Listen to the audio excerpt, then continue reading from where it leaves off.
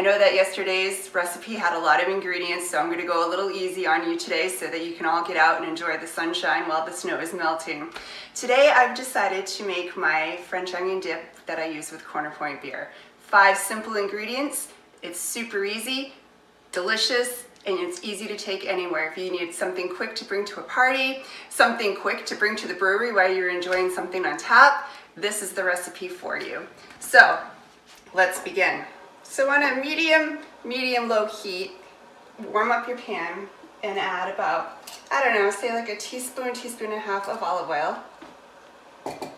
And just a teaspoon of butter to add just a little bit of the richness and decadence that you want in a fattening dip. So while that's melting down, I went ahead and I chopped up 1 large Vidalia onion. If you don't have a sweet Vidalia onion, go ahead and use a regular yellow onion, white onion, and when you put it in the pan, just add a little bit of sugar, and that's going to help with the caramelization.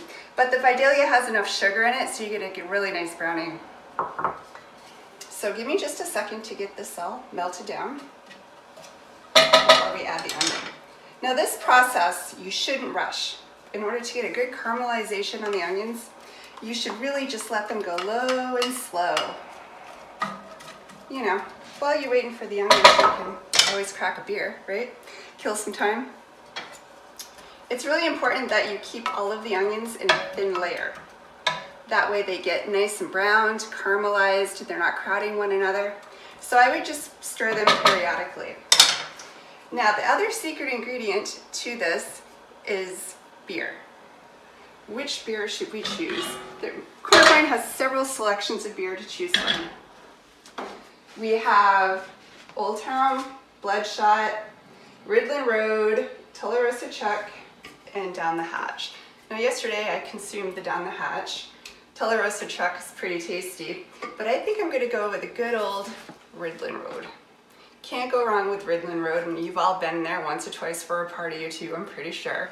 Ridlin Road is a nice brown ale, and it will marry perfectly with the caramelized onions and the other 2 ingredients that we're going to add to the dish. So let's get back to our onions.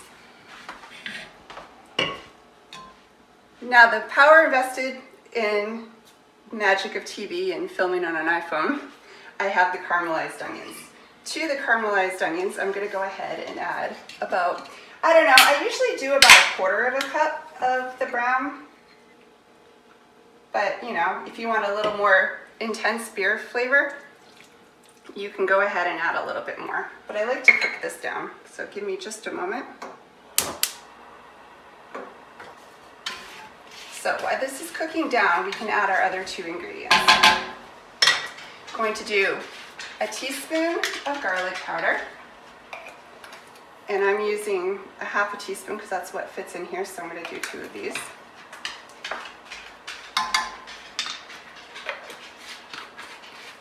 And a couple dashes of Worcestershire sauce.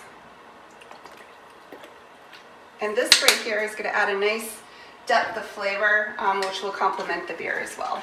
So what you want to do is turn up the heat just a little bit, so put it as like a good medium-high, and let the beer cook down for just a few minutes, leaving just a little bit of liquid in there to mix in with our other 2 ingredients.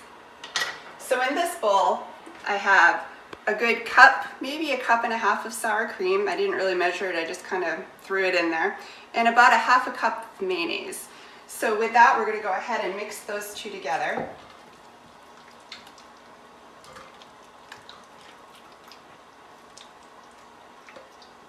If you look, you can see that the beer is already starting to reduce, and with that reduction, it's really going to bring a great depth of flavor to the dip. So you don't want to get it too dry because you want a little bit of liquid to make a really flavorful dip. So that looks good. Well, I mean, the beer is open. All right, so we're going to go ahead, mix this into our sour cream and our mayonnaise mixture. And there you have it. How fast was that?